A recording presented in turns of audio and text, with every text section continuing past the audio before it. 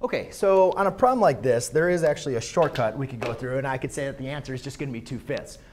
Because when we have the same term in the numerator and the same term in denominator being divided by the same value, we know that's going to undo itself. So I know the answer right now is 2/5, but let me show you how I know that's going to be 2/5. So let's just kind of go back to what we've been dealing with before. When we have a fraction in the denominator or a fraction in the numerator, a couple things, we just want to multiply by your reciprocal, right? So we could always multiply by the reciprocal of this would be x plus y over 5 times x plus y over 5.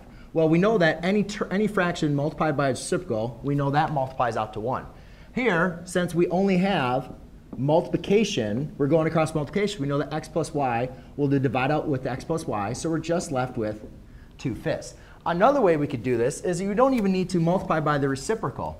If I just multiply by x plus y on both sides, we still know, if I just multiply by x plus y over 1, because that's the LCD of our numerator and of our denominator, we're still going to have that's going to divide out to 1, and that will still divide out to 1, leaving us with 2/5. So there's a couple ways that you can go through it, and again, what we've now had, we still have a fraction, but it's not going to be a complex fraction, so therefore that's going to be our final answer, 2/5. Hope you enjoyed. Thanks.